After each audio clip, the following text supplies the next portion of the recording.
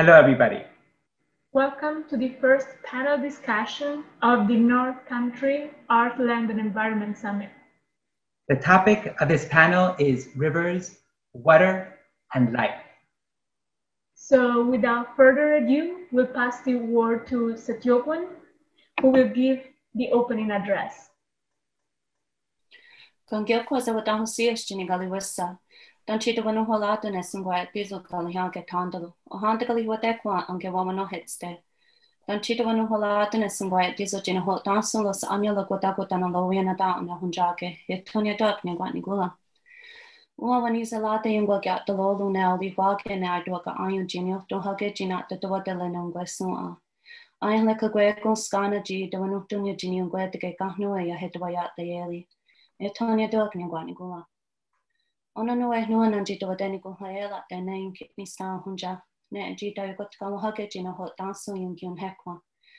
Yotsunon ya jiseko te yung kishnege dano jiseko yung kihawisun ng gweson dano kabyo daso an jini galiwis ang hunja te yung gotoanya. E tonya dak ni ngwa ni gula. Ona no e yung jito wagela te ne ohne gatsu a ne lo welo ngah ne galunya ge jio hunja te e no e ni to etana yung gwahat na wana yung gwanya data. Nya de kasat stansalage de wa yandeli ka nekalunyu, chikanyanda la goa, chikanyanda la hele, chikanyanda la lunyu, chikahyo hatenyu jio huadaya, o honja konsiyo tnegata kyo hage jitawa santa jio kanala sana jam hoines. Uska jiandi dwa hwe nuni ne ngwani gula, ne yuli wage andi dwa tkawa ne kano hala junsala, e tonya dak ne ngwani gula. Danagati ehnu ni gundida lo ne kyata kancha getana ujinu asua, ne desagowi da gundota ho chikahne kalunyu. Neoni dainat kamo hake ne ngwatanatsala ne ingwayata ni lata ne tonya dohak ne ngwanigula. Neona nuen nanjito wate ngwaela te ne jinio jita ka handa yando. Late otka lockdown hunja gwego dayo nyo hake sungwayan towen yak gundi satstan salage ne hunde sua. Ayama skiot kwe na hake ne tonya dohak ne ngwanigula. Neona nuen nanjito wate ngwaela te ne ngwatanatsala ayo wage. Ne jini hoyelo hunja gweko de tolato ne anun kwasua. Ne yona deli hunde a elun gundi hawita ne kanu hok dansala. Gyotko yodi halegestana yana dada wayana daun ayoko jande. Yotsunan chiseko diun dungwet diastations. Ne elun ehle jini yodi analasalo dansa ne anun kwasua. Onagadi na ne e danjetinu holada ne anun kwasua. Dano jini ungwetake de hodikwa jilundina kwatsala nuhne. Etonia dok ne gwatnigula. Anska jenti dwa wet nuni na gwani gula dano nue nanji dwa gela tene gyun hekwa. Yetsa nuni achi seko din gosh nege ne gayan tosala jini galiwa so hunjaga din godwali. Etanya dat ne gwani gula. Ona nue nanji dwa gela tene kahi sua. Ne achi seko de wat gatos ne gunda de wanil gatnya hundesa. Gahata geha sa izeta no neskana guantalano. Anska jenti dwa wet nuni na gwani gula dano de itinu hulada ne kahi sua. Etanya dat ne gwani gula.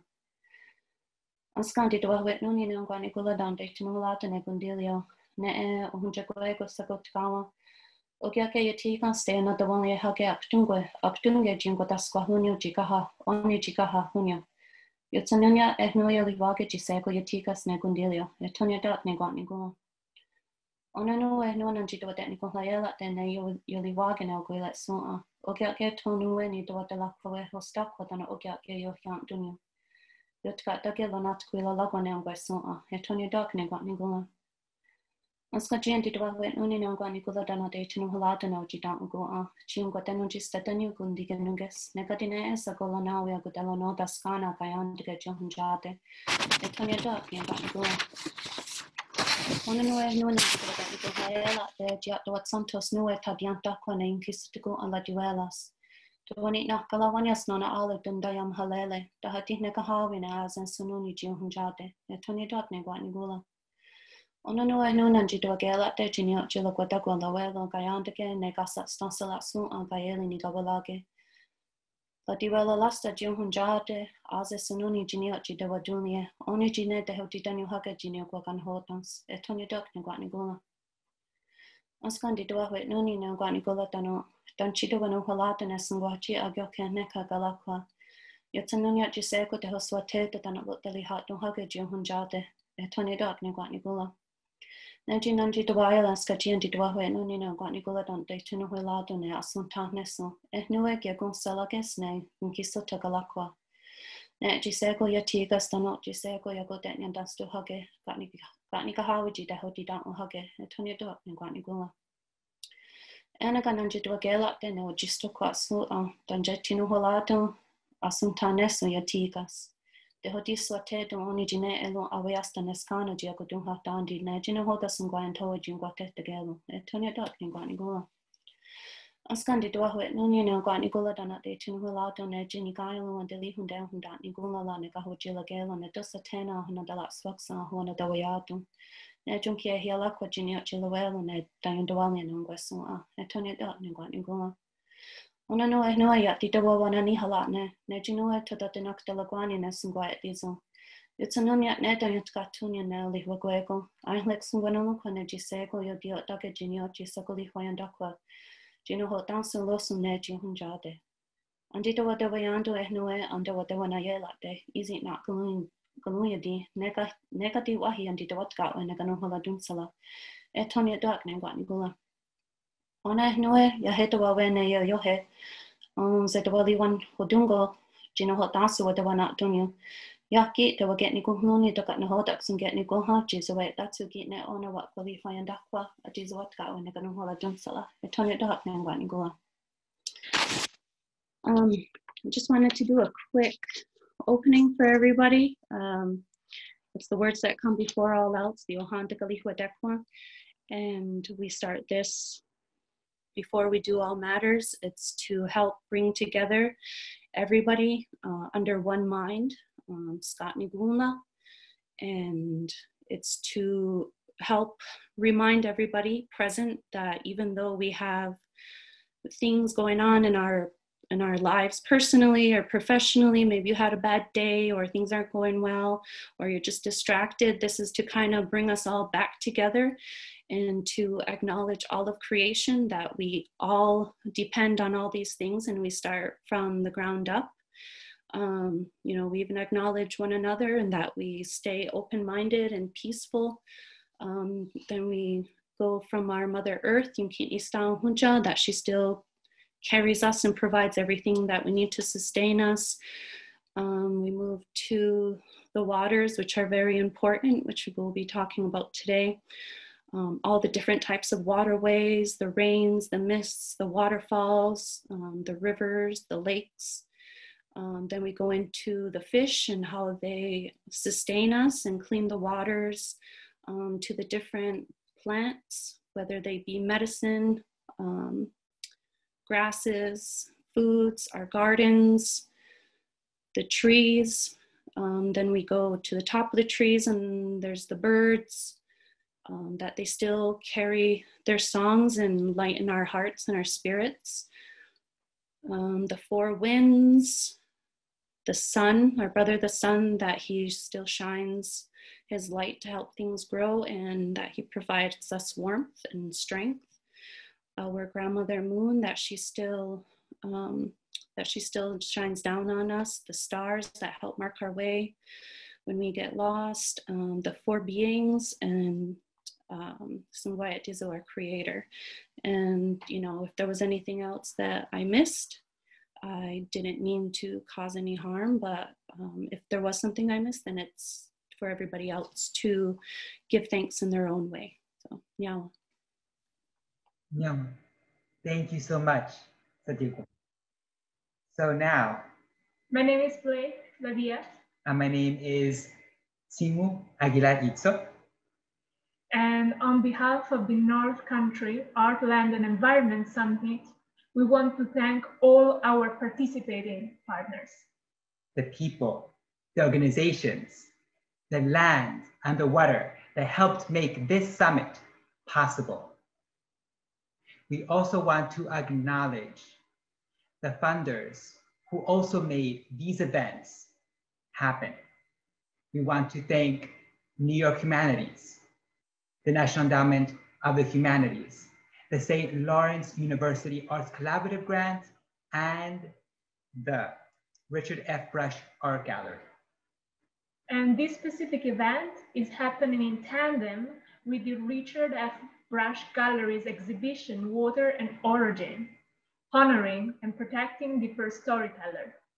And finally, we will pass you to the moderator of this panel, the moderator of Rivers, Water, and Life, Sandhya. Thank you. Thank you to Sateokwan for sharing those words with us.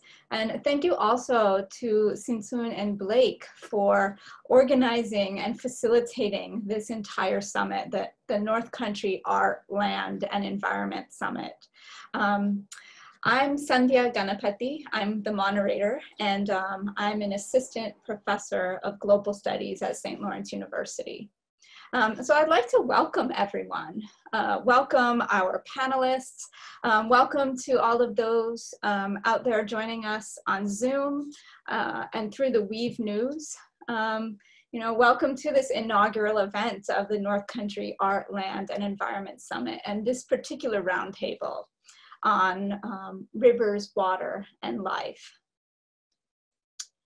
Before we proceed, we must begin by acknowledging the lands and waters which make all of this possible, the traditional territory of Haudenosaunee peoples. We must also acknowledge the historical and ongoing violence that's been enacted upon these lands and waters and upon Haudenosaunee people. And it is the consequence of this violence that makes this conversation necessary. And I want to speak for a moment just from my own position as a settler, as a non-Indigenous person who now calls this area home. And I think about how I am challenged to reflect on how so many of the institutions and organizations that I take for granted, that I sort of participate in on a regular basis, the institutions and organizations that also have helped to make this event possible, how they are also built upon Haudenosaunee lands. And in that way, they are also linked to this violence. And so this is a contradiction that I have to grapple with and that I think about as I try to better understand this place that I now call home. And so I would like to welcome other people who were positioned similarly as I am to do the same, to sort of grapple with these contradictions. For me, it's part of a learning process. It's part of a learning process, to learn more about this place I call home, as well as part of a process of working towards a more just, regenerative, life-giving, and life-sustaining future. And so this panel discussion, this conversation, is a part of that process.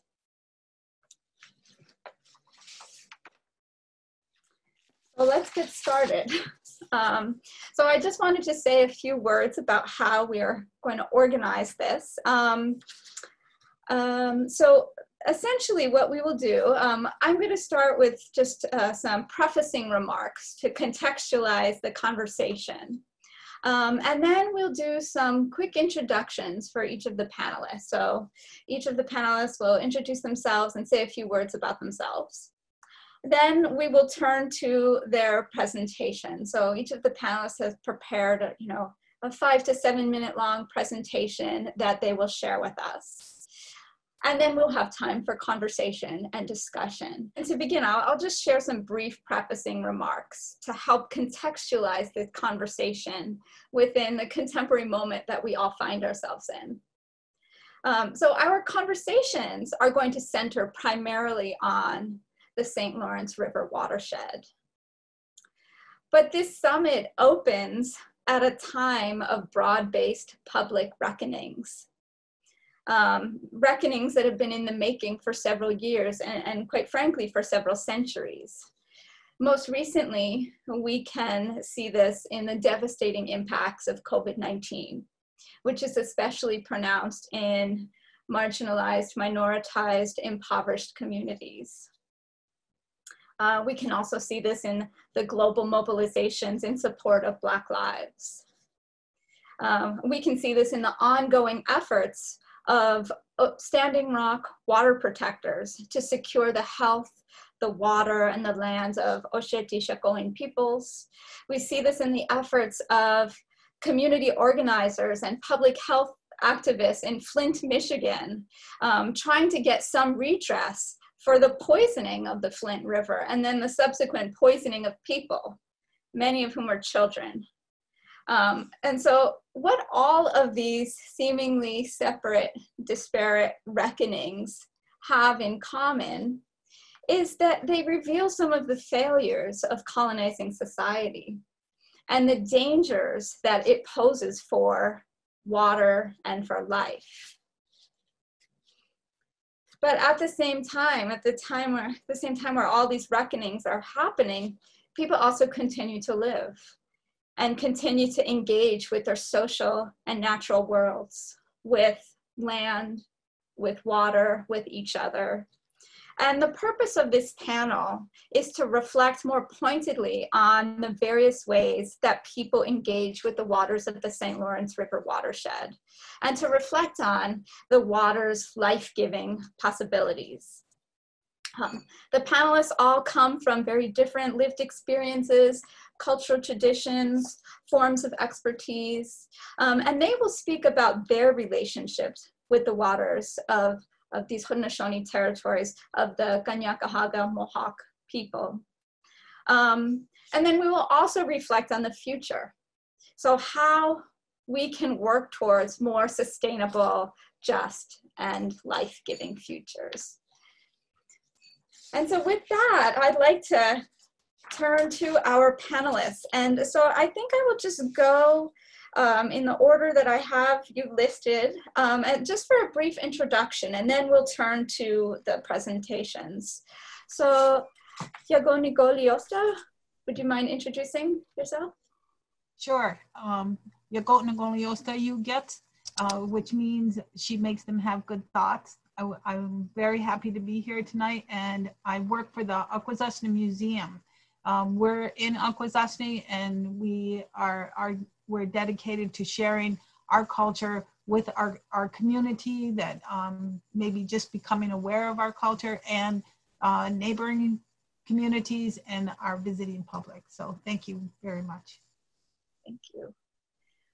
Jessica Joke?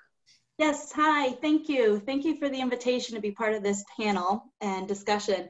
I'm Jessica Jock. I was born and raised here in the North Country, grew up swimming in the St. Lawrence River, and I have a background in environmental science and engineering, and I've worked for the St. Regis Mohawk Tribes Environment Division for 18 years on some of the waterways here that are specific to the Akwesasne Mohawk territory. Thank you. Next, Seteyokwan. Every single time.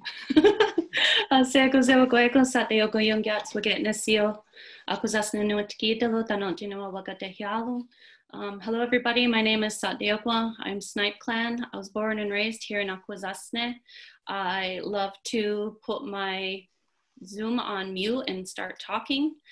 I also have my own business called Snipe Clan Botanicals, where I create plant-based products that I make out of things that I grow or pick in the wild, and just try to provide those products for people in Akwesasne, and also to teach them how to use that. I also work with Jessica Jock as her traditional ecological knowledge, as a consultant as traditional ecological knowledge for the St. Regis Tribes Environment Division. Thank you. Next, Lee Wilbanks. I thank Sandy. I'd like to start by just saying I think we should all thank Talking Wings, Sinsun and Blake for the incredible amount of work and passion they brought to bringing this together. I'm very honored to be part of this and to be on this panel with everybody else from whom I've already learned quite a bit in our practice sessions. I am, I guess, an itinerant environmental advocate, currently not employed by any environmental organization, but working with several community organizations, unfortunately some of them in Canada, where it's no longer possible to visit in person, but working through organizational and issue-related topics with them. And I'm also counsel to the New York State Tug Hill Commission, which serves an area just to the west of the Adirondacks and the east of Lake Ontario. Thank you, Lee. And last we have Shane Rogers. Hello, thank you. Like Lee, I'm thankful to be here tonight. I think the idea behind this is very powerful and meaningful, especially in the time that we live in these days. I'm a professor of environmental engineering at Clarkson University, and I come here via Iowa and then Cincinnati. I worked for the US EPA for a number of years there before coming here. I'm also the owner of a small consulting firm. I do recently expert witnessing and working with people who need help, really, in dealing with environmental pollution issues and their impacts on their own public health. And I try to do work globally, bringing access to needed resources of people, including water and those sorts of things. And I guess my best connection to the place here, I think, my funnest connection is that I'm also a musician with an indie rock band, the Bee Children, and we're local here. And so I really enjoy the area and the unique aspects that are up here that I don't have anywhere else in the world. And so very happy to be here and joining the panel. Thank you, Shane. So again, welcome to all of our panelists. And so I want to jump right in. And I think I'd like to start with Yagoni Goliosta, our first speaker. I was asked to be part of it because they were looking for artists who would express themselves or express their culture through their art. And I make quilts. And what I've been able to do over the years was to be able to tell stories with my quilts. And when Blake and Soot Singh came to the museum, they asked me to help them get in contact with other artists in the community who also had shared the culture that we have here in the community. I was able to get them involved with a couple of the artists, and hopefully some of the pieces you'll see at the museum in Canton. One of the films that they're going to show, I think they'll be starting it really soon, is a little video of the quilt that I made. What they had asked me to do was to think about water and origin. And that was actually very easy to do because in our creation story, at the beginning of the world, the whole world was covered in water. There was nothing else. There was no, there was not even light. There was no land. And when you think of what that would look like, that is what took my inspiration for this quilt. In the beginning, the sky woman falls from the sky, and she is coming to a new world to start a whole new creation.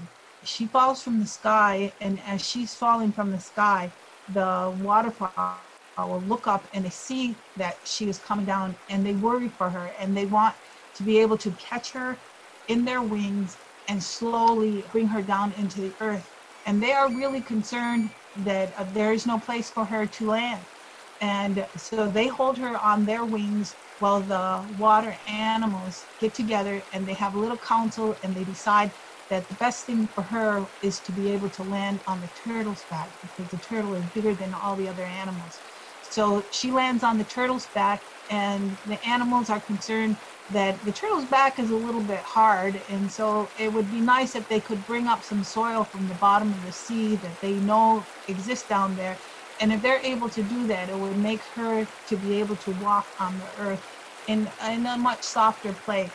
So the beaver and the otter tried to go down there and to try to get some of the soil, but they're not able to do that. They basically give up. And it's the muskrat, a small muskrat, who has so much determination and says, I'm going to be able to do it. He goes down, he goes all the way to the bottom, and he's able to get some of the soil in his hands, and he brings that up.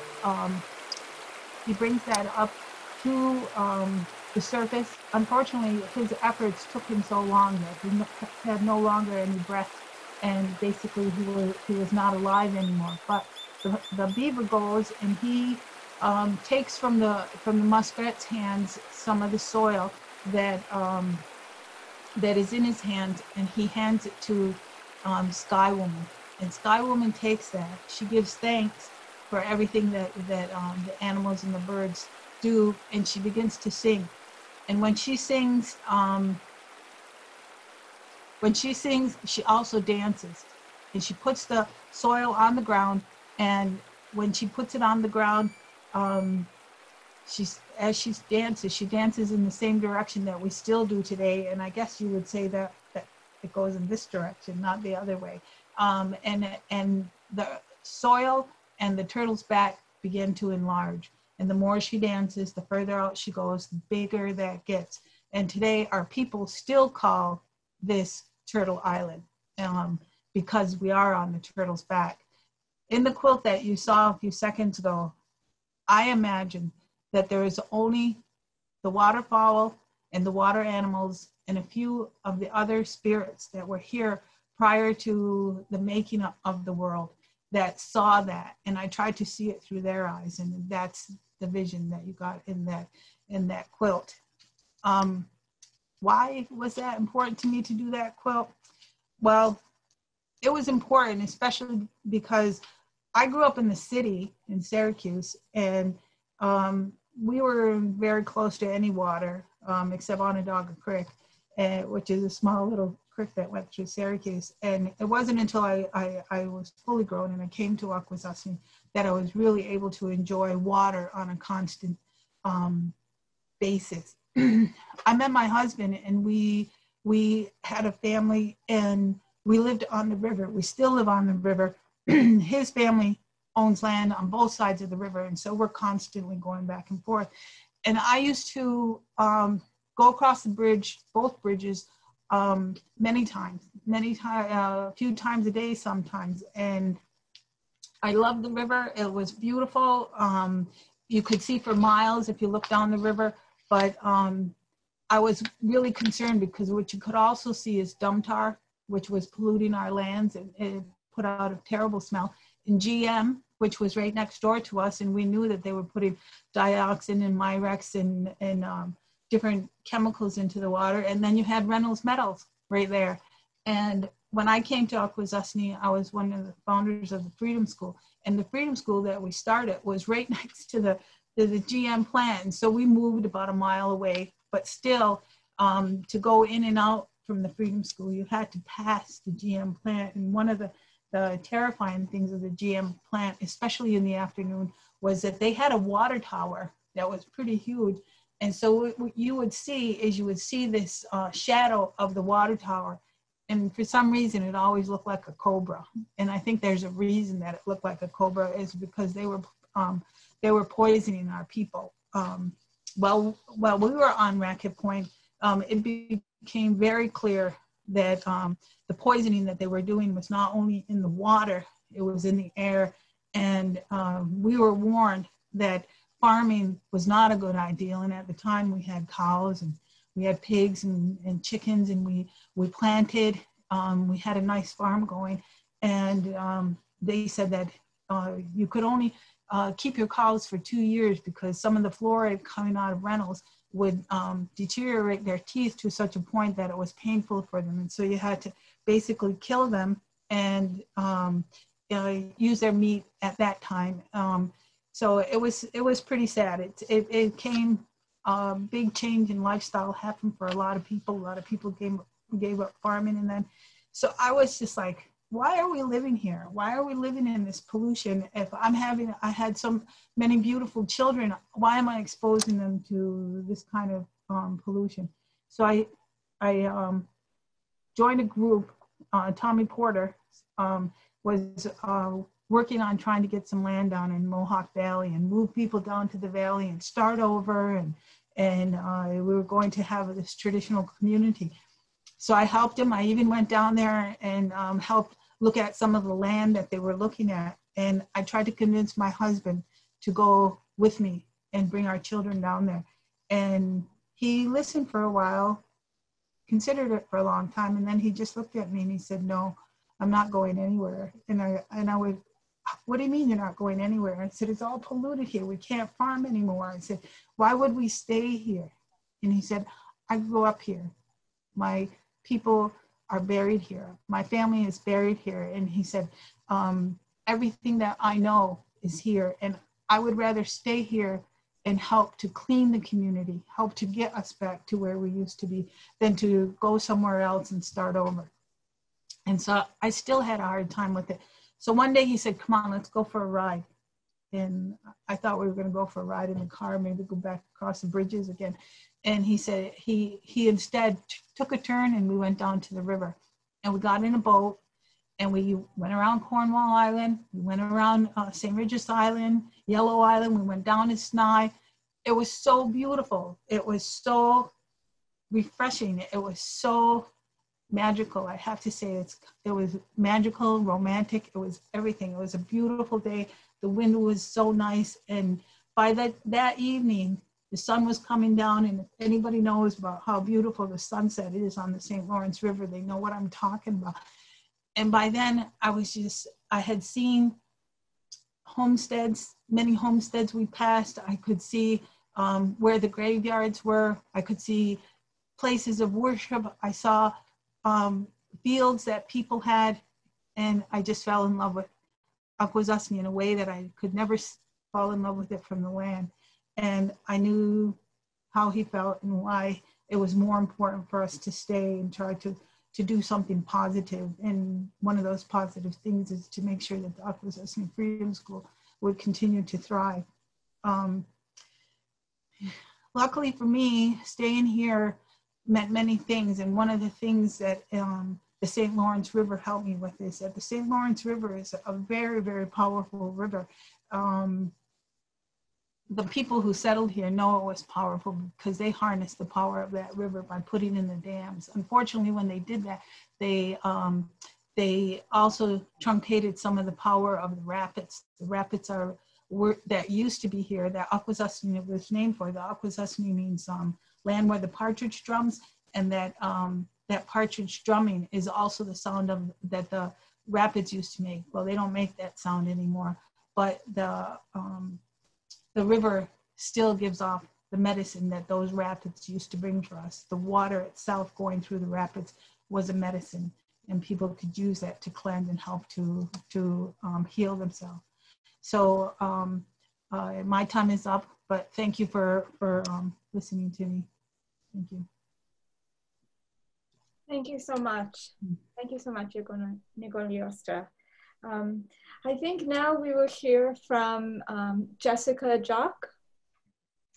Yes, thank you. And I'm so grateful to go after Cherie because she has inspired me in so many ways professionally, and listening to her story again and really hearing the power of the water, of the cleansing, the revitalization, the cultural appreciation of the Mohawk people is real important. I do work for the St. Regis Mohawk Tribes Environment Division, and I've based most of my career on focusing on the St. Lawrence River area of concern. And to present some context for the viewers, when we talk about Haudenosaunee territory and the different nations that make up the Haudenosaunee communities, I took this figure from online, hoping that it could maybe just help give some perspective. Although today we'll probably be talking mostly about the Akwesasne Mohawk community from my perspective and my work. I did want to note that there are other Mohawk communities downstream near Montreal, Ganawage. They're near the Bahanwar Dam. And so when we're talking about the different impacts to water water of Haudenosaunee communities. You know, a lot of the impacts have come from either hydro dams or industrial activities and discharges. And up here, upstream in Lake Ontario, the Bay of Quinte, you have the Haudenosaunee Mohawk community. And if you look throughout the rest of the New York State, you see Onondagas down here, and most of the other communities, Seneca, Tuscarora, they're on waters, Niagara River, Buffalo Creek. And in the work that I do, under the Great Lakes Water Quality Agreement, there's been areas that have been identified as toxic hotspots historically. And these toxic hotspots, when looking at some of those impairments that Cherie was just mentioning, even the visual of the air plumes that were coming from the industrial discharge. So we here are on the St. Lawrence River, and we are part of a binational area of concern throughout the Great Lakes. The Great Lakes Water Quality Agreement was a binational agreement between US and Canada that you can see all the spots on the map here. But also what I wanted to point out, because some of the focus is on Haudenosaunee communities and water and the significance of waterway life, the Bay of Quinte, I just pointed in the previous map, that's where Haudenosaunee, the Mohawk community is. And then some of these other 18 Mile Creek, Buffalo River, Niagara River, these are all contaminated areas of concern also on Haudenosaunee or near Haudenosaunee territory or traditional territory. But if we were to focus just on the St. Lawrence River area of concern, this hopefully provides a little bit better context to some of the conversation today.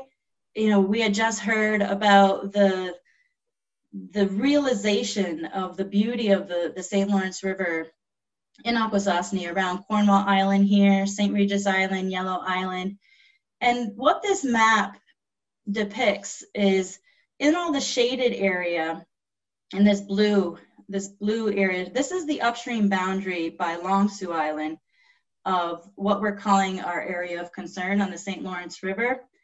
And these are all upstream boundaries as well. And then all of this water is considered impacted. But you see the shaded area in the colors, and this represents the Mohawk territory. And so when you have a discussion about any of the Messina industry, you just heard mention of the General Motors site, the former Reynolds Metal, Alcoa East, the former Alcoa West, now Arconic. You know, these are all the Messina contributing plants. There were also a number of industrial sources in the city of Cornwall on the Canadian side also. And so basically what you have in this visual here is you see that Akwesasne is downwind and down current of both Canadian and US industrial sources. And so there's that significance in terms of the sovereign territory, but also what does that mean for protectiveness of cultural uses of the river, the waters, and what does that mean from a Mohawk perspective rather than a regulatory perspective or a non-Indigenous person who may use the water and the fish and the animals differently. I always love hearing the Ahodengali Wadekwa and the creation story again, because it helps put that in perspective. So when we're monitoring the environment, you know, we're also looking at all of those, the animals, the turtles, the beaver, the muskrat, the different waters and the fish that are acknowledged in those oral traditions and the traditional teachings. So one last thing I just wanted to mention on this, the Lower Grass River, it is in the shading that indicates that it's traditional use area.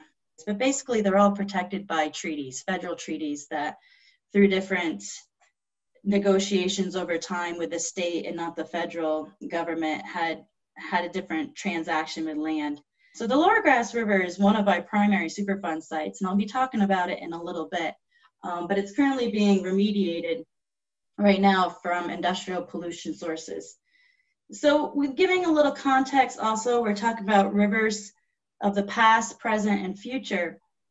You know, one thing to keep in mind, we were talking, you know, about this area in particular, if we were to focus in on Akwesasne, and not the other Haudenosaunee communities. But these islands have been significant places in the traditional pathways of canoe routes, migration routes. And so there's archaeological evidence all throughout the islands of the St. Lawrence River. It's not just specific here, but it is through the whole St. Lawrence River, of indication of pre-contact sites. So a lot of times the perspective of some scientists is, or others, is to focus on the present, but to understand how the rivers, the water, and the land was used, you know, we want to factor that in as well.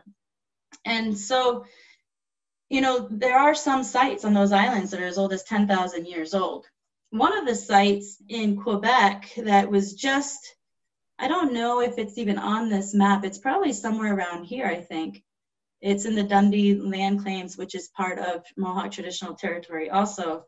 This village that was found, it's been renovated and revitalized for public access, actually, and it's a very cool site if anybody has a chance to get to it. But it just, again, identifies the past use of the river by Haudenosaunee people, or what in a historical term is being identified as St. Lawrence Iroquoian people.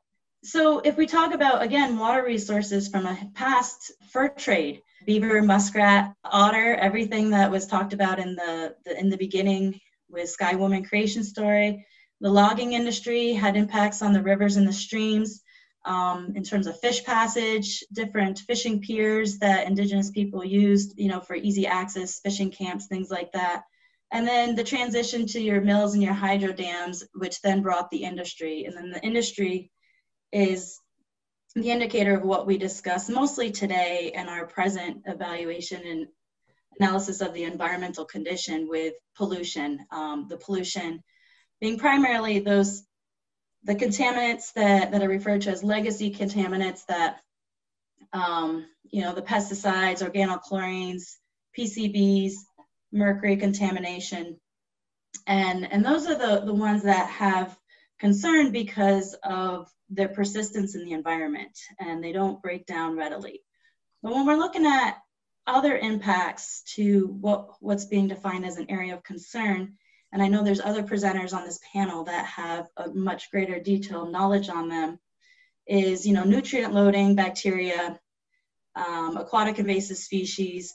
But when we talk about how the integration of cultural use of the resources, when we look at the loss of wetlands and other Mohawk traditional plants that are used for medicinal uses, traditional food consumption, and what that means to an integration of a fear by the people, as, you know, if their medicines are contaminated, if the river and their fish are contaminated, what does that mean for how they interpret it as a personal attack on their own lifestyle and traditions? And we heard that a few minutes ago of that fear, and that fear of, you know, how do we respond in our community culture or protection of our own family when there's, you know, dirty water and dirty air all around us.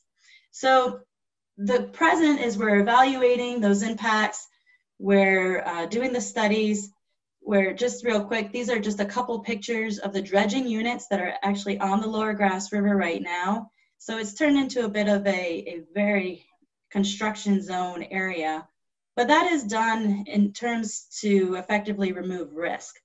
And so as we move into the future, the important part is, you know, how do we better integrate those Mohawk cultural use metrics and those indicator species that are outlined in the traditional teachings and the stories, and the species that are important for consumption that may not be a species that's typically monitored, such as medicinal plants or lake sturgeon that isn't usually monitored for those things, but yet there's fish consumption advisories for those species. And then as we continue with the clean resources, how do we better revitalize cultural use with a restored river and habitat resource?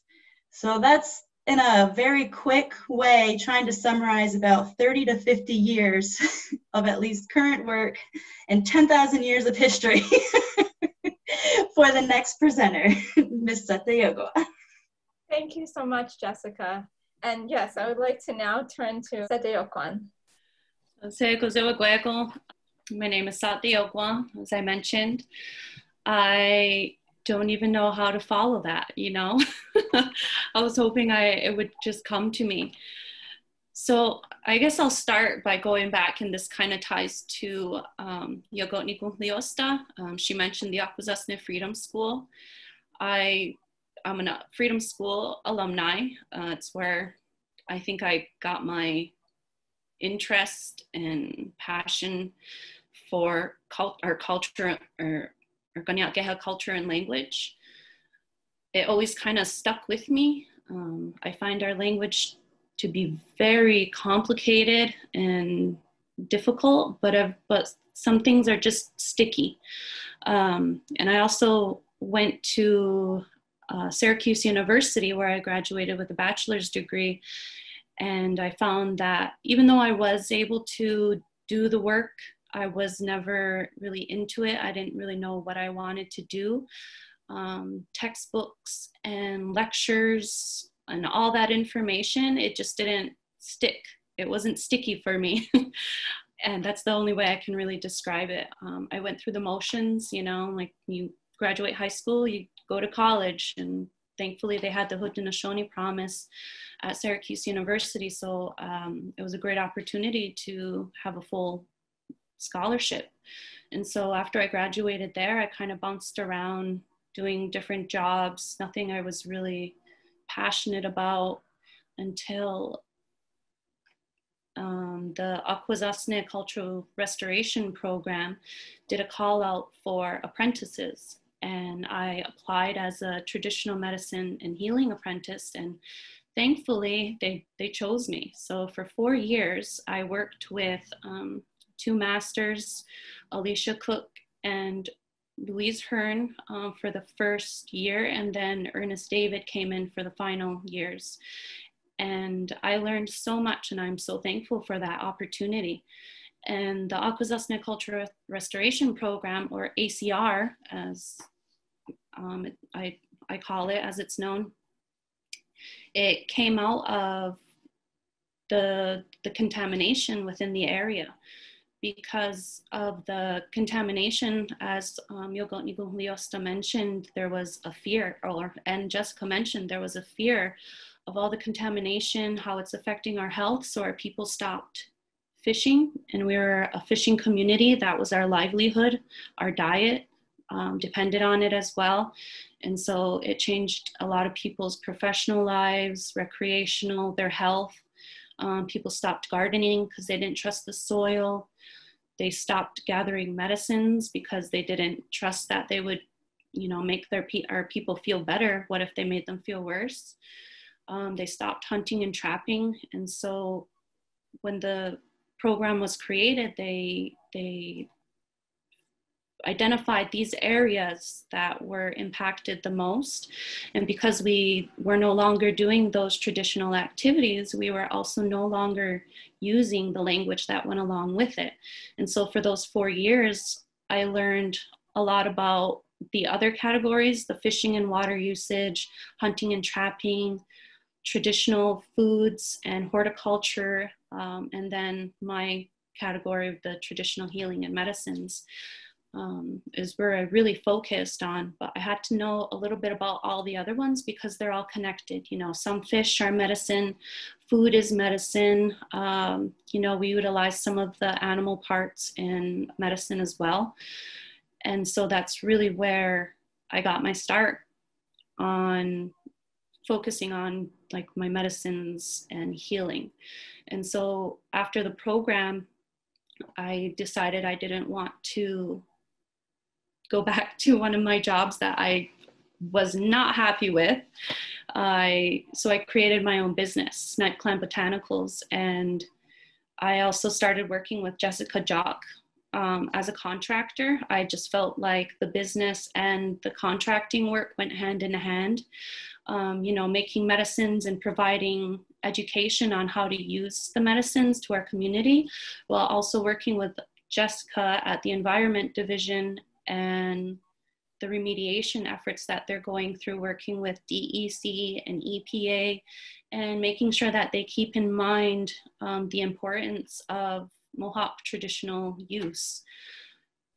And moving forward, or actually right now, it's been pretty groundbreaking. You know, we've had, I mean, Jessica could probably tell you more about this, or maybe we'll do this in discussion, but, you know, we're making these steps forward and being included into these areas of decision making where we haven't, Akwesasne hasn't been before, or even Ungwehue or natives haven't really been participating at that table. But now we're going out and collecting data. We did a survey along the river, the Grass River, and surveyed all of the plants, utilized that information to propose, you know, how they should be cleaning up the river, what plants should be replanted, and hopefully bring back the people of Akwesasne to those traditional areas where, you know, our great-grandparents, our ancestors used to go to gather and collect medicines.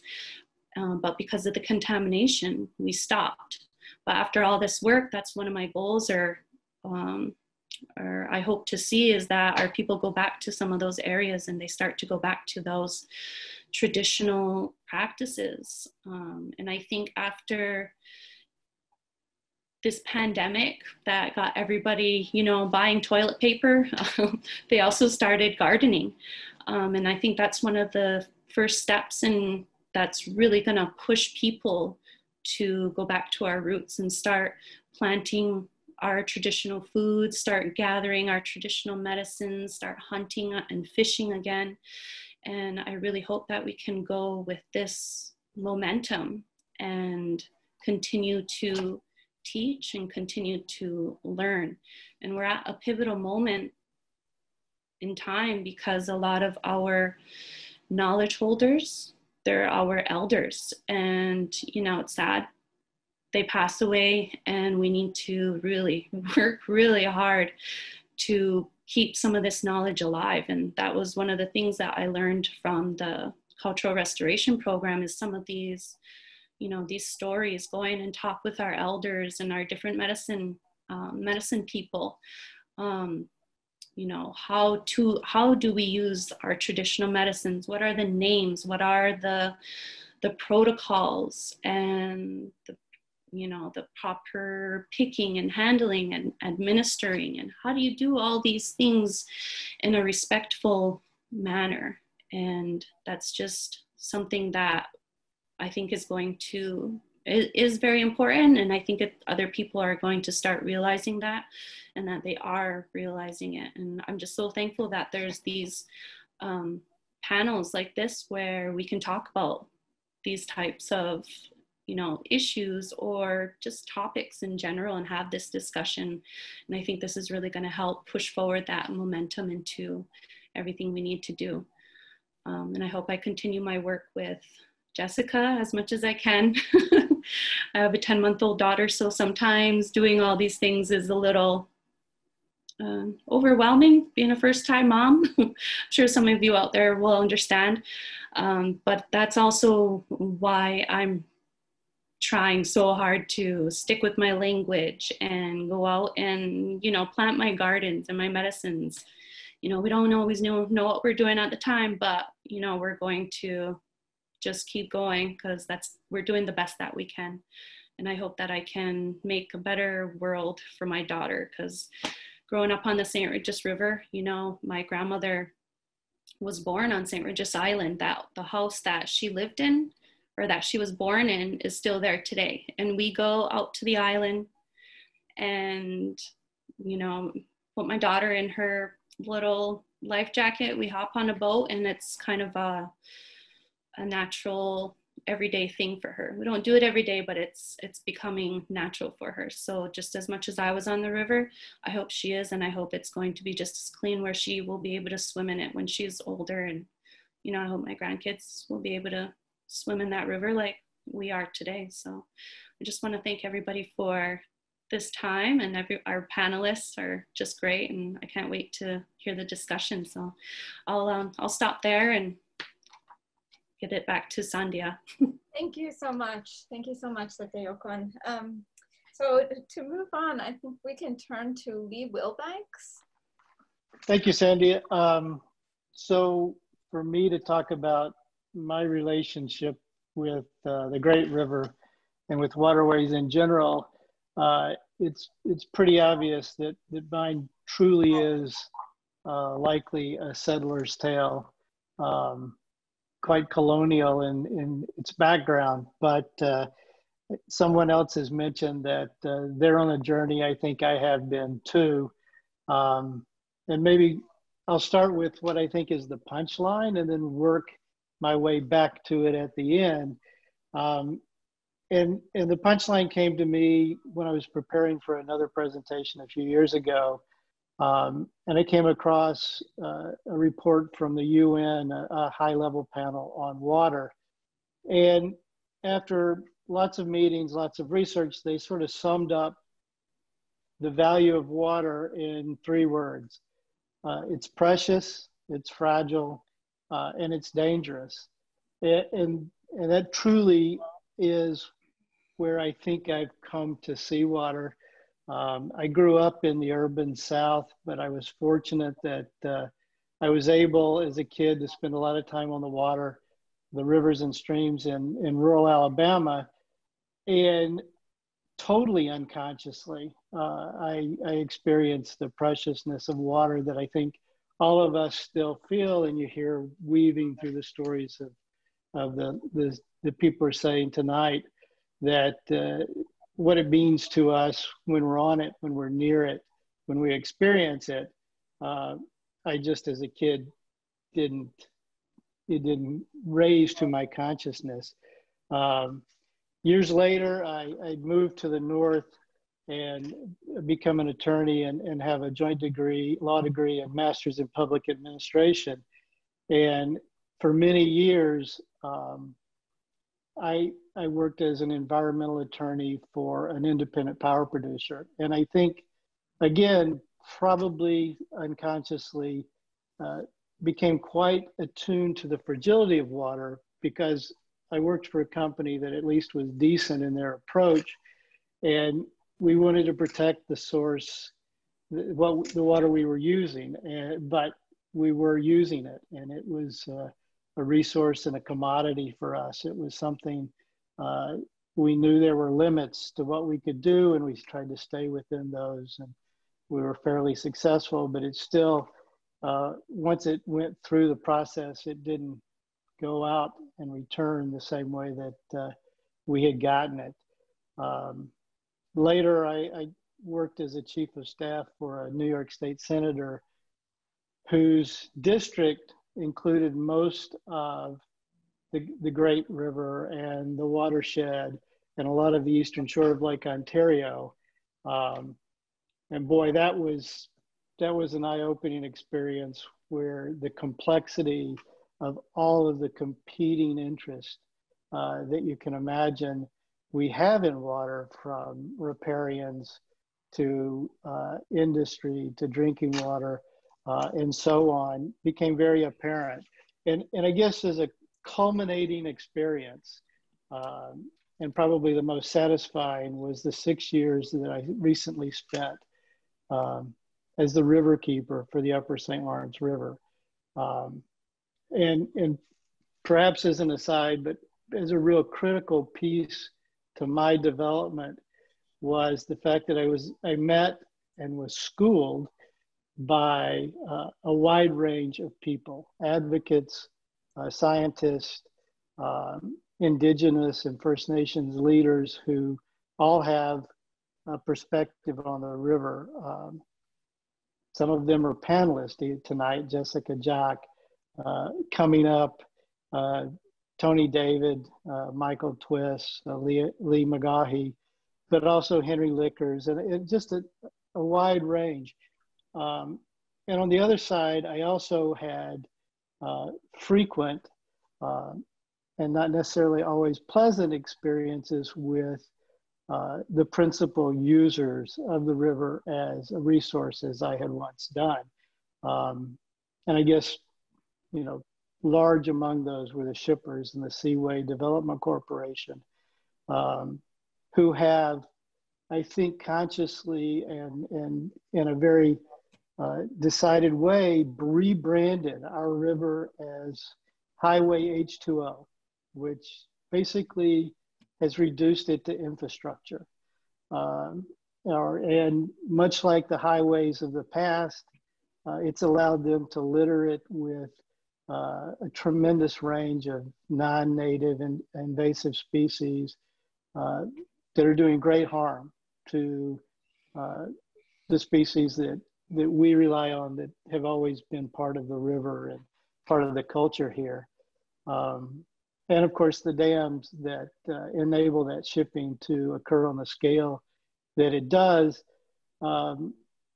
clearly have shown the dangerousness of water and the inability of us to build a structure that controls the water in a way that protects us from the harms that can come from it. But you know, it was through working with other water keepers from all over the world and advocates far and wide, many of whom were dealing with more immediate, more intense threats, that I realized how quickly a body of water can be fouled. And we've heard mention of some of those already tonight.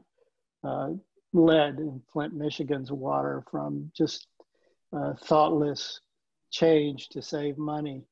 We'll probably talk a little bit about the threat of industrial agriculture and what that means to waterways.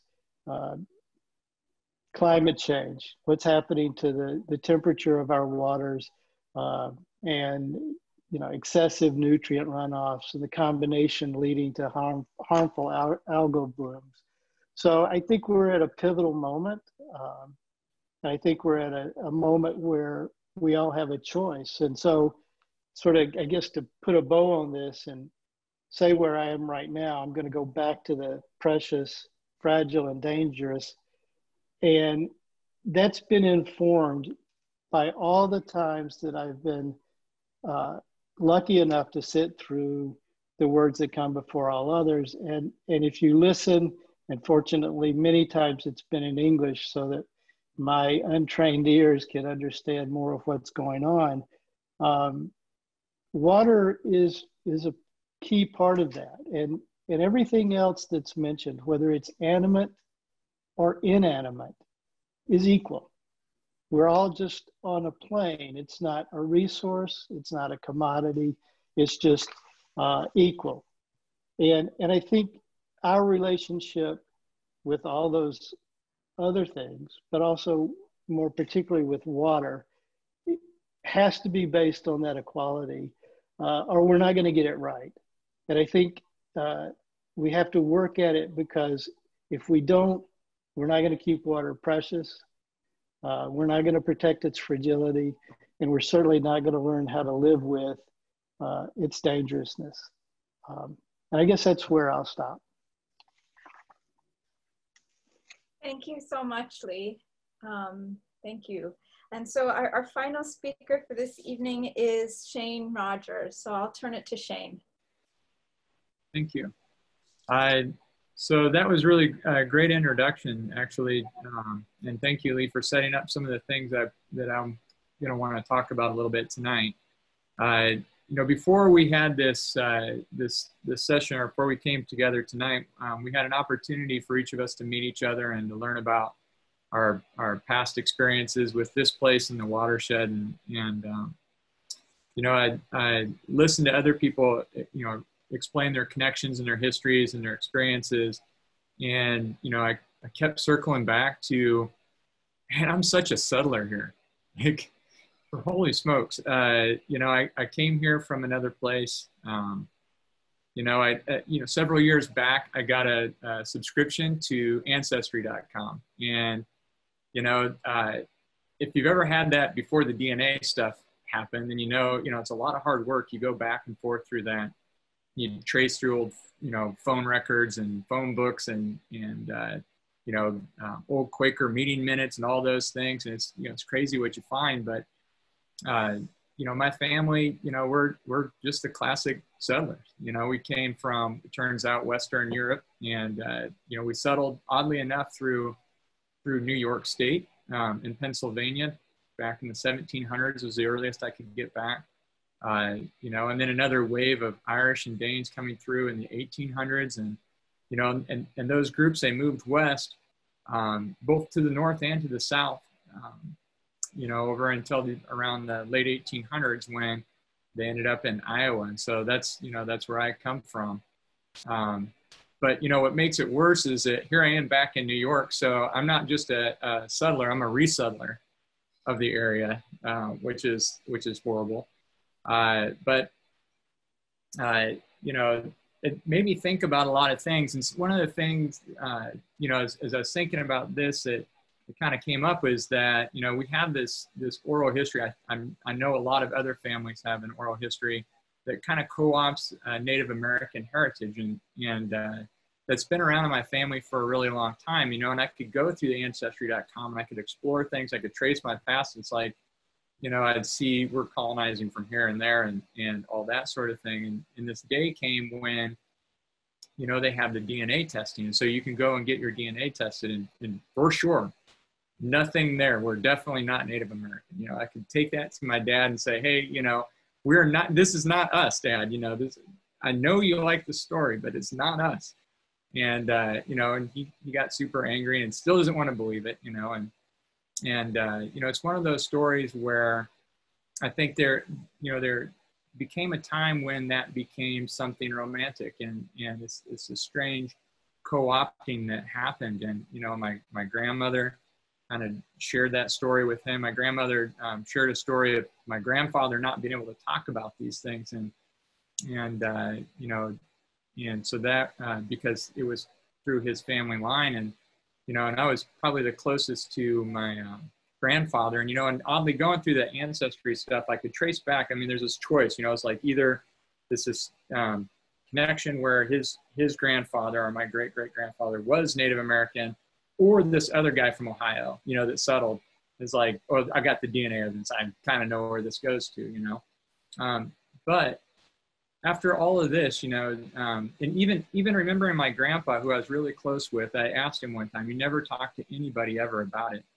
And he, one time when he was very old, this was his last year of life, and I asked him about it. And he had a breathing tube inserted in his later years. He had cancer. And he covered it up, and he mouthed the word Choctaw. And I had no idea what that meant. I'm like, okay, I don't know. As it turns out, Ancestry.com has now updated their DNA database, and sure enough, there exists that link. Now, I'm not here to say I'm like claiming that.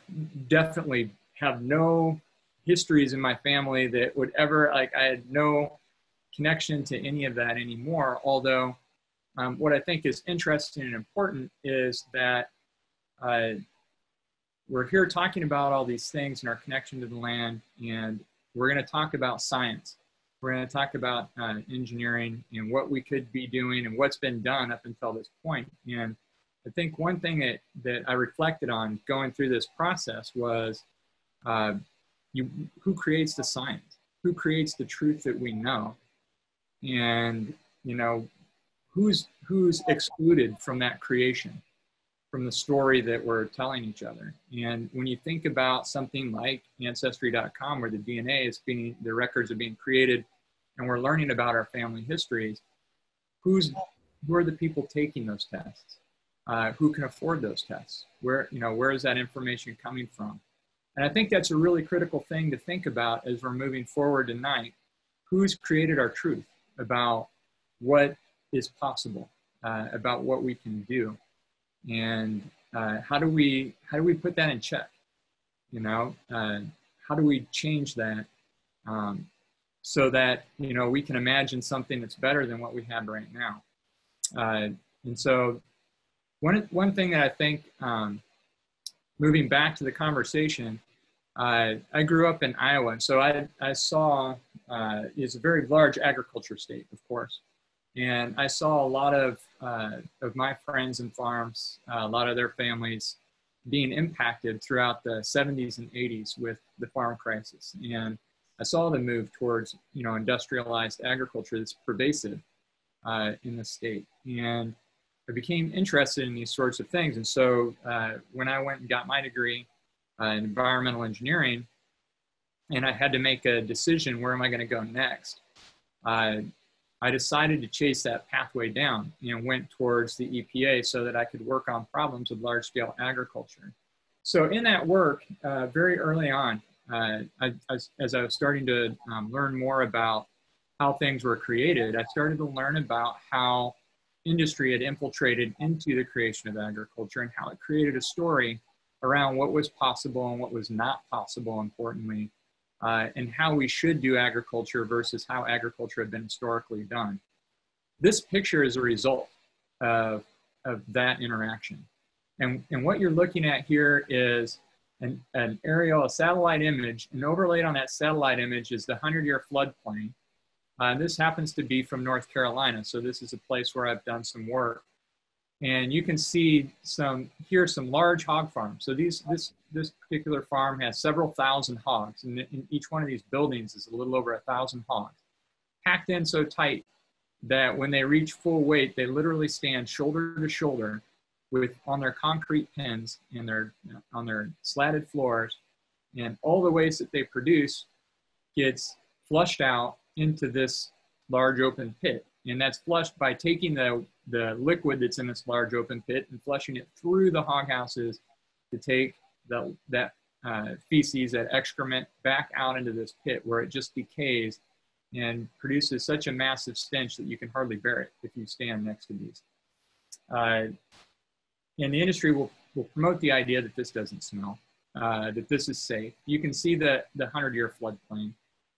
We live in an age where we have a changing global climate, where we have increasing frequency of flooding, increasing frequency of damage. And in this place where we have 100-year floods at this same farm, you can see what happens. This is not a 100-year flood that's occurring, but you can see what's happened. Very unfortunately, this lagoon was in a recent hurricane overtoppled.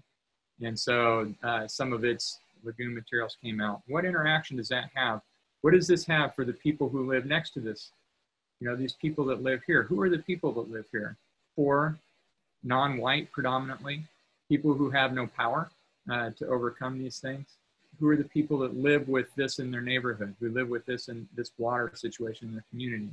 What can we do, to prevent this? The industry would have you think that things like this are not possible, that they're not economically viable. Yet this fella, this anaerobic digester here, and you can see in the background solar panels, he does this.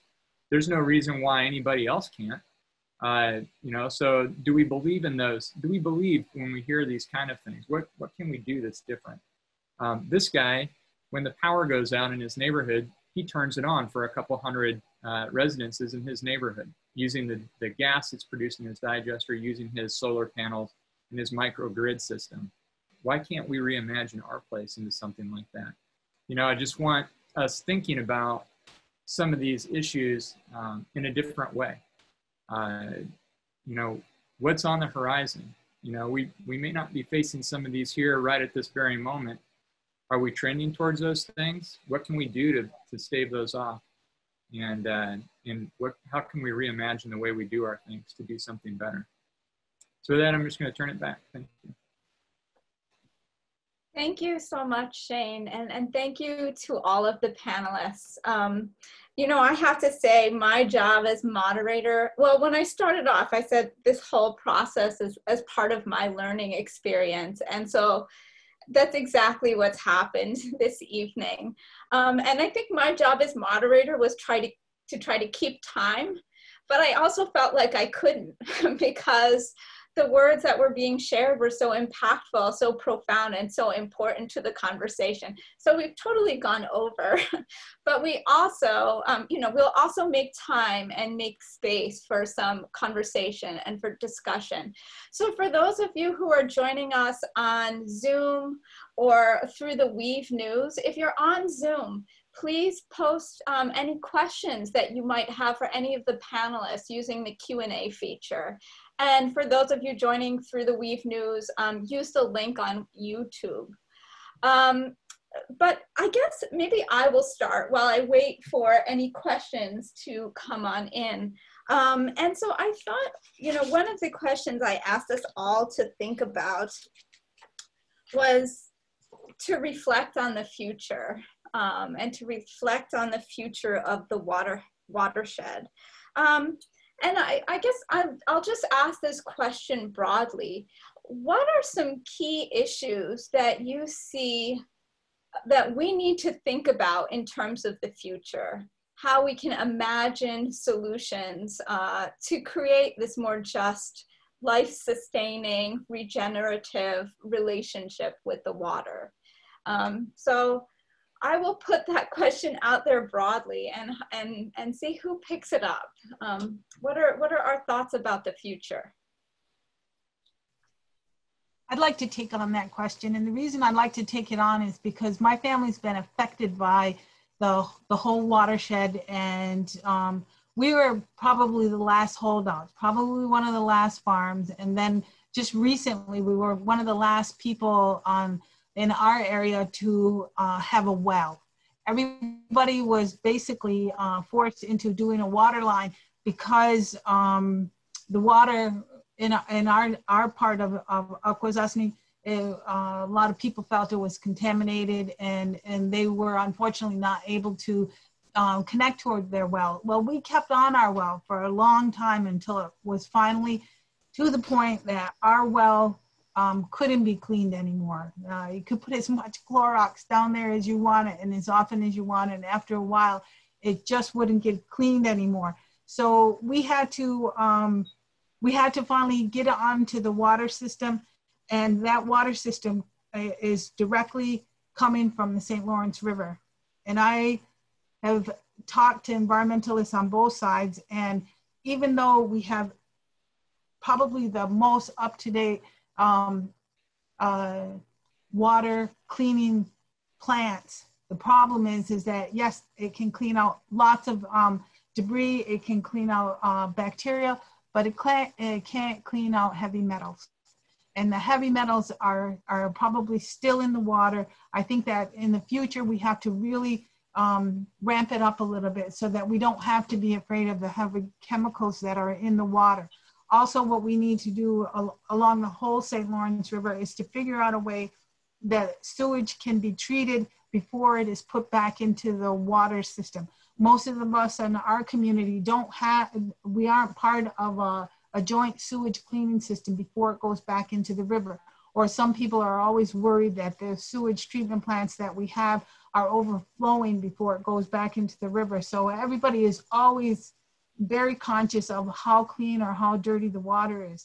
So I think that our future, hopefully we have throughout the whole community, we have a sewage system that works and that it doesn't pollute the river before the water goes back into that system.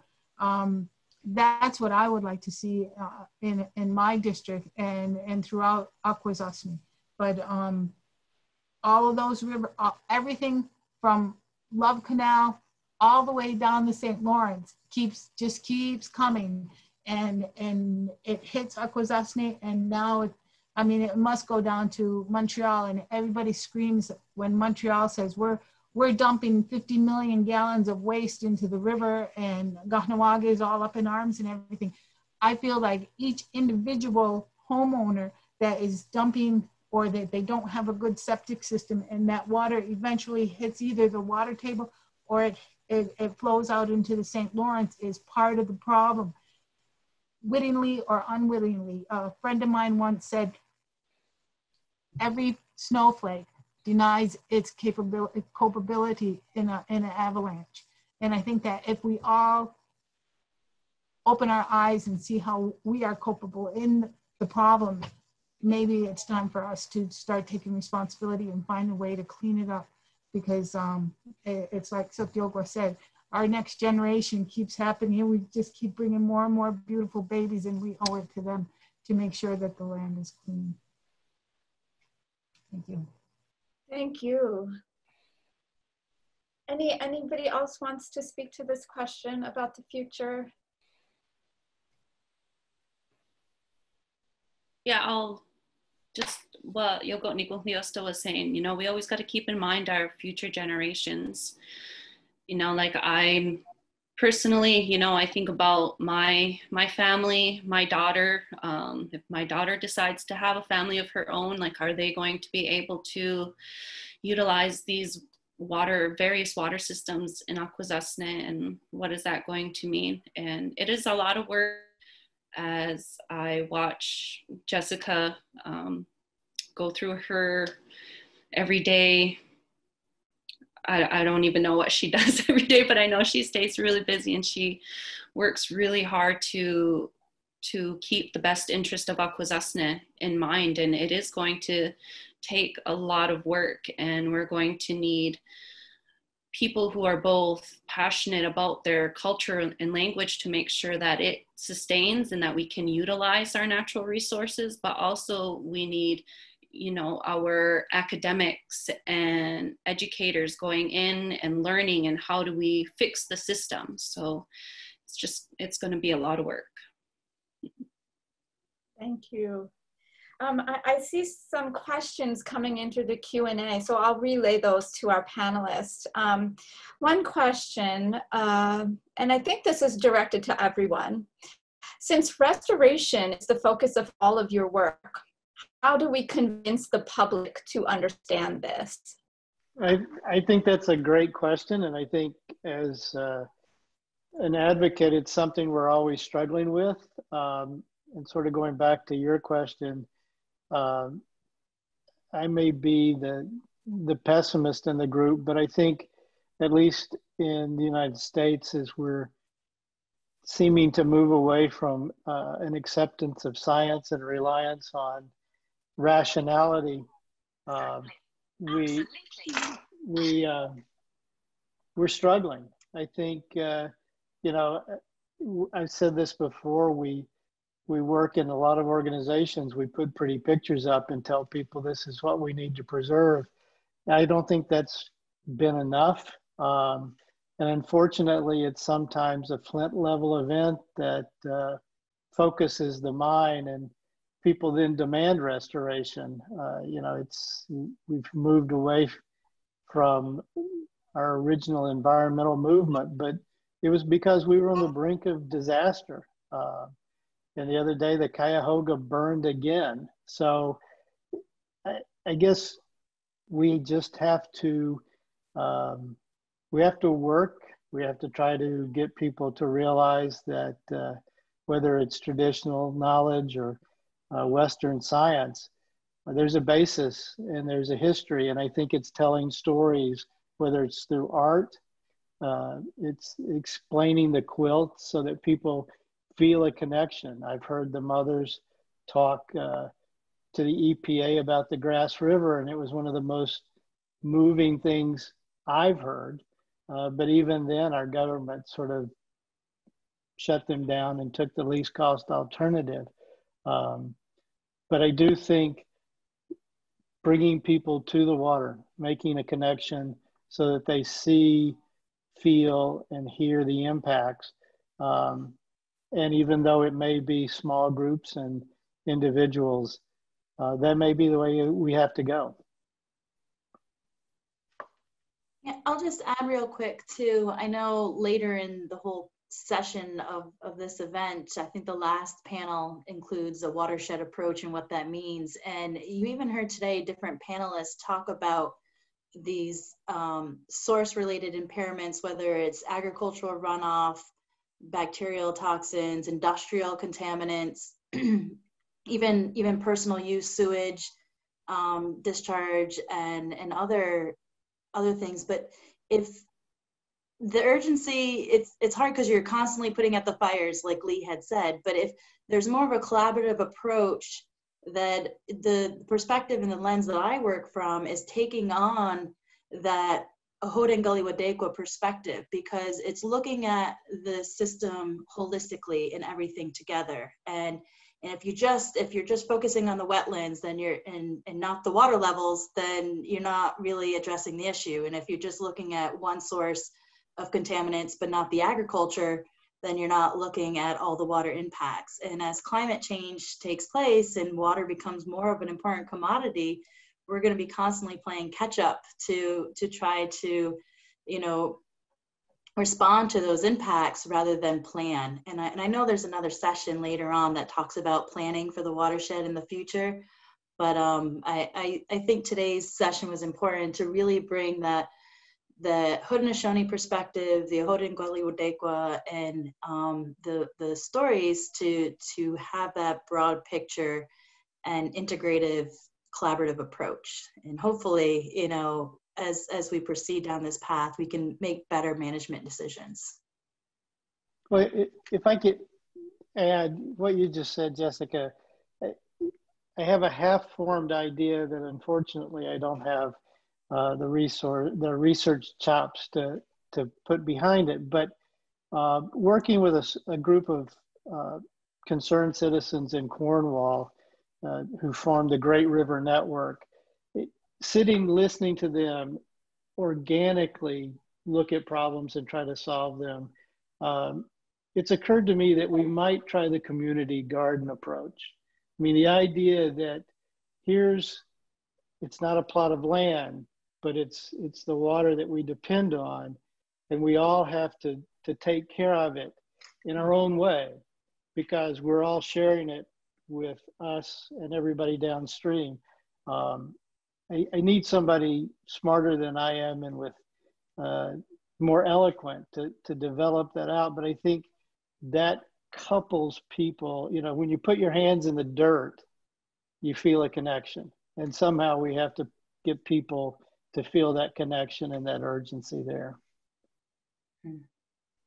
And Jessica and Lee, those are like really great points. And that's exactly hitting the nail on the head. And I think we live now in a day where, you know, it's been too easy in the past for people to make it somebody else's problem, somebody else's impact. It's not going to hurt me. It's too easy to move on. And we live in a day where we have the potential to get those stories out, so you can personalize the damage that's done. You know, to understand or to connect with the stories of people who live with these, to understand that it could happen to you just as easily as it can happen to somebody else. And I think that has to be part of the solution. I think we see some of that emerging in the pandemic, in the situation that we're in now. We see people mobilizing to a greater extent than we've ever seen before, because people have the time to slow down and to take a look at what's happening. And people are spending more time taking a look at what's happening and realizing that that can be them as well. And I just feel that has to be part of the solution. I think that as long as we give people hope that things can get better, that we don't set up our next generation to think that, we're so polluted or climate change has happened so fast that they don't have to care anymore.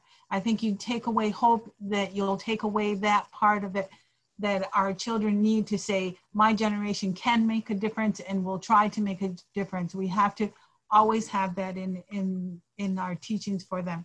In that quilt, when she takes a hold of that soil, she takes that soil, and later in the story, it tells us that all life comes from the soil, right? There's life in there, and from that life is what the Creator used to make all the other life on earth.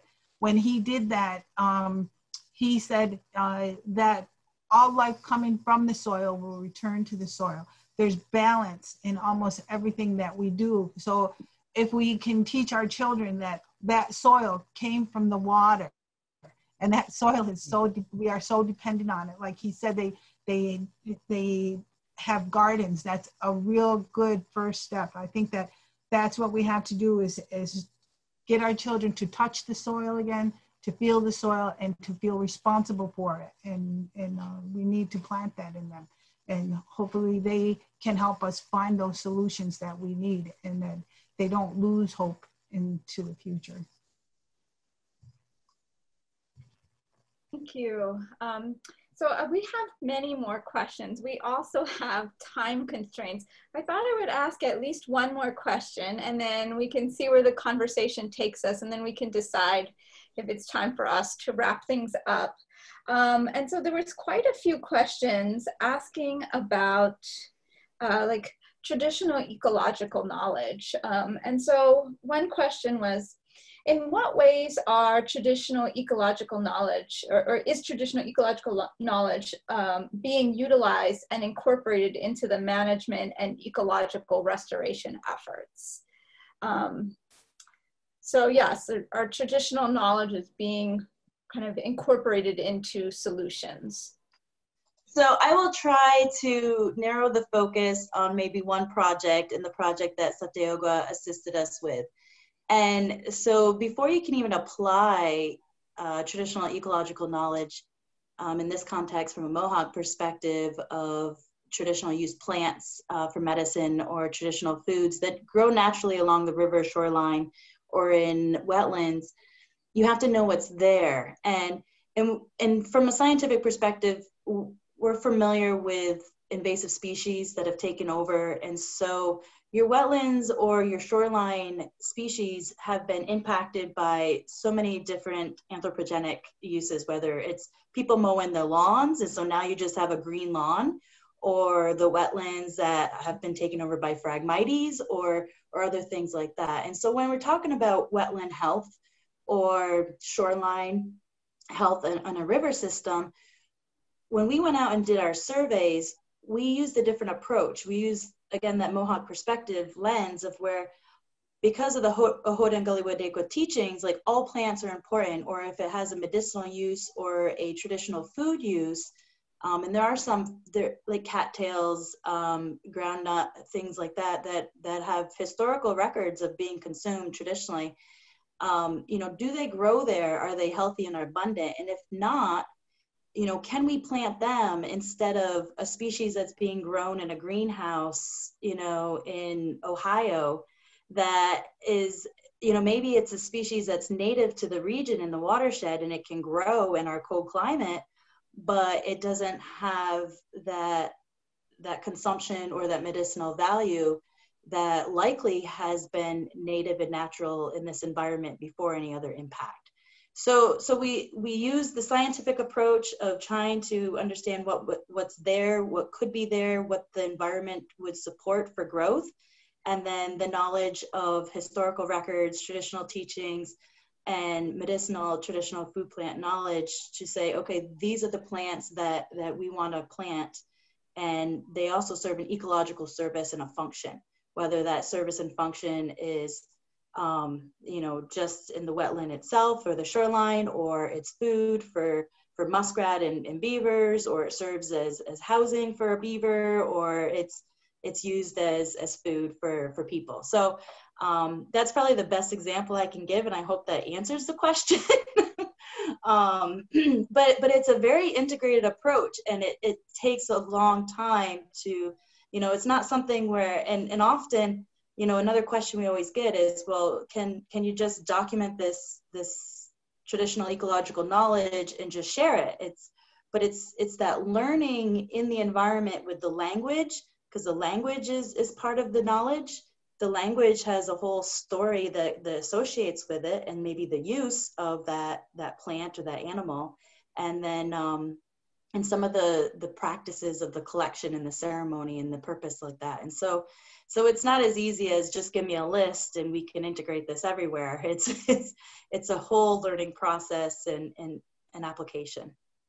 Yeah, and it is important, and it does benefit and the science side, but there is always that difficulty between the traditional knowledge is always more qualitative, and then the science is more quantitative, and we're always back and forth. Well, can you just give me a list of numbers of plants that you want? And it gets a little hard. Or how do you make a survey for the community about what they want to eat, or what medicines they used to see, or about the different stories that their grandparents used to tell about fishing or being on the river, how do you quantify that type of traditional knowledge? How do you quantify something that's traditionally passed on orally, you know, through stories? And while it is difficult to navigate those two paths side by side, it is very important because it does add so much more to that information and to the experience. And working with Jessica, we've done work along the Grass River with the remediation efforts. I've also been a part of the plant nursery group that the SRMT, St. Regis Tribes Environment Division has started, just to see, you know, what type of plants do we want grown? You know, is it going to be the typical food plants that every other greenhouse has, or are we going to go with traditional plant medicines, traditional plant foods, or fruit and nut trees for the health of the community? We're even doing, you know, area of concerns and BUIs, you know. I won't get into the acronyms. I'm not the science person. I'm the traditional ecological knowledge holder. And that was only because I grew up here. I went to the Freedom School where I learned a lot of, you know, things you don't necessarily realize are important because, you know, you're like 5 to 10 years old.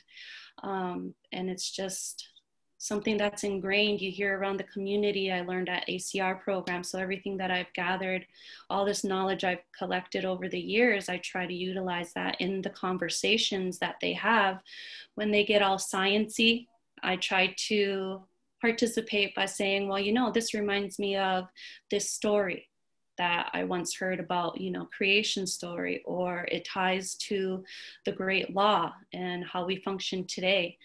And so it's difficult because a lot of that knowledge, you have to be careful how you share it, or if you even share. And so it takes a lot of work, and I'm really thankful that, you know, I have support like Jessica and other community members who are just great at what they do. So it makes those conversations flow, and we incorporate that information as best we can into the science side of these projects and restoration efforts. Thank you. Thank you so much for your both of your responses. So I think at this point, I had 2 more questions I thought we could use as kind of like a closing moment or a closing conversation. So I'm just going to pair these 2 questions. So one person asks, in what ways can people support the Mohawks of Akwesasne and this restorative effort? And then the second question, this comes to us from someone writing from Mexico. And they say, you know, my question is, how can we support each other? How can we break the border to support? We must maintain the consciousness that we are a part of a world where we inhabit with vital elements for our existence. I would like to receive material to better understand the subject and to be able to give my support. Thank you very much. And so I thought maybe we could reflect on that and speak to that as a way to close, thinking about how can we support each other, support the Mohawk community, but then also support more broadly. So, would anybody like to pick that one up? Yes, I'd like to just say that people talk about nowadays, they seem to understand what it is to be politically woke, right? You're conscious of everything that's going on around you politically, and you're trying to do something about it. Well, we also need to be environmentally woke. We need to teach our people and our children especially that they have to consider everything that they do in relationship to each other, and that we live within a network, we live within a system called the Mother Earth, and that everything affects each other. And so, yes, we have to reach across the border. The St. Lawrence River is a prime example of us having to reach across that border to be able to, because the water doesn't recognize that border. I think if we can teach each other to, every decision that we have to make, we have to consider the environment, whether we choose plastic or glass, whether we use one system or another system, to that they have to be conscious. And as much as they can be conscious, that's where your traditional ecological knowledge will come into play. You make the decision that is best for the most instead of what is just best for me. Mm-hmm. And I think going back to the Ohandagalihwatekwa, that's something that supports all of us. If you take us as human beings out of this world, everything else would thrive. And so as human beings, like it's our duty as caretakers of this earth to make sure that there is something still here for our future generations. And so going back to what Yagunyosta was saying, how do we support the Mohawks of Akwesasne, or how do we support one another? It's, going back to acknowledging and being respectful to all those things that are out in nature that I recited in the Ohandagalihwatekwa. It's all very important, and it's the one thing that connects all of us, through borders, through, cross cultures. It connects all of us. It doesn't matter where we come from, we all depend on all those things. Yeah, and I would just suggest that if people are really interested to assist, in some sort of way, I think reading and learning, the history of different indigenous communities. There's over 500 and some federally recognized tribes in the U.S. borders alone, and so each tribe interacts differently, or they have similar but different creation stories, different environmental uses, resources, things like that. And so sometimes just becoming aware of who your neighbors are. Mm-hmm. One thing, I grew up in a community just adjacent to Akwesasne, so I was familiar through my childhood, but I didn't really learn about Akwesasne until I had a professional job working for the community. And, sometimes it's like this awareness of, wow, like there's this community right next door that is perceiving the environment in a different lens, or is impacted in a different way than just another community 5-10 miles down the road. And sometimes it's just an awareness. And I think, there's enough indigenous communities around North America that I think if you just look around to see who your neighbors are, and to see like how maybe that self-awareness and community culture awareness could help even just locally for yourselves. So. Mm-hmm.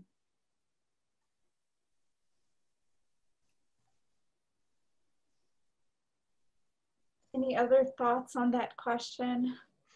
I think, communication. If we need to communicate, we need to share our knowledge. We need to accept that we're all connected.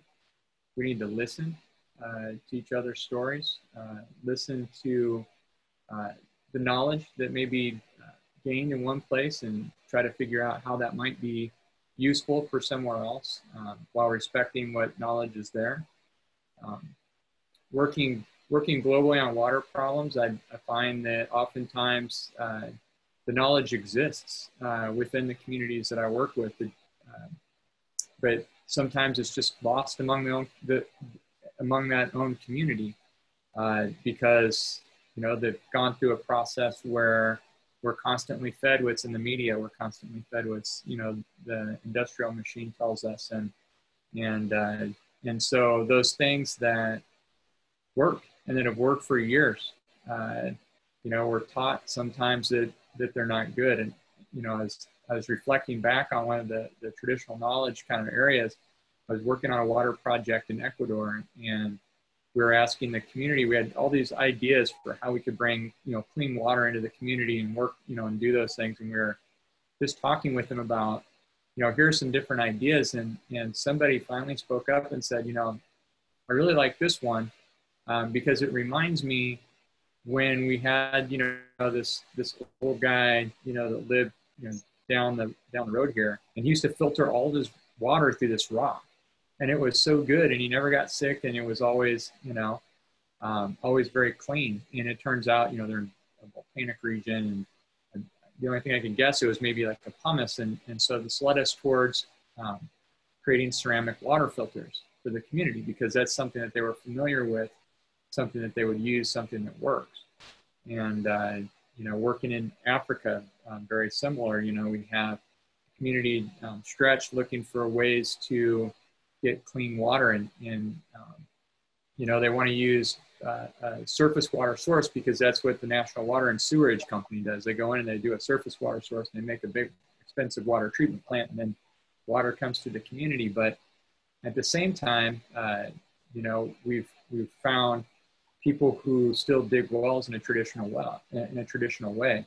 And it's not a way that I would ever have imagined myself, because I've never seen it before. But to see, you know, two guys dig a well 60 some feet down under the ground, and put that together, and now we're, you know, for between $6,000 and $10,000, we can put in a groundwater well that serves 1,000 people, you know, for many, many years. So even if it only worked for 10 years, you know, with the solar pump and everything on it, it's like $1 for everybody to get water for 10 years. It's amazing. And we would never have thought about that had we not went in and listened and watched and learned something, but then also help them by applying our knowledge. How do we, you know, put power here to make a pump that works, you know, so we can put in a solar system and make that work for you as well. And so communication, I think, is really key in opening those conversations up between different places, and thinking about things respectfully, and acknowledging the knowledge that's there and working with it.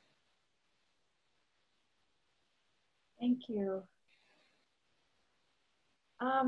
So, I mean, with that, I personally want to extend my gratitude to Sinsun and Blake for organizing this, but especially to all of the panelists here. And this is coming from me. I'm sure it's also going to come from everybody on Zoom and who's joining us on the Weave. But this was very enriching, very enlightening, and it's part of my life learning. So, sincere thank you to everyone, and for sharing your knowledge. So I think at this point, I will turn it back to Sinsun and Blake. Number one, again, just echoing everything Sandhya said, sincere gratitude towards all of you for everything that you shared with us, shared with the people that are in the panel, shared with the world. All the knowledge is just still percolating through me. I still feel it flowing, and it's still making these connections, and I'm sure it's making connections for everyone who was lucky enough to be watching you speak, you share, to be listening to your words. So thank you. Yeah, thank you really for your words and your time and sharing all your knowledge. And also we want to thank the audience for all your questions and contributions. So I think this is a wrap up. Thank you, everybody. Have an amazing night, and we'll see you next time. Thank you, everybody. Thank you to the panelists. Yeah.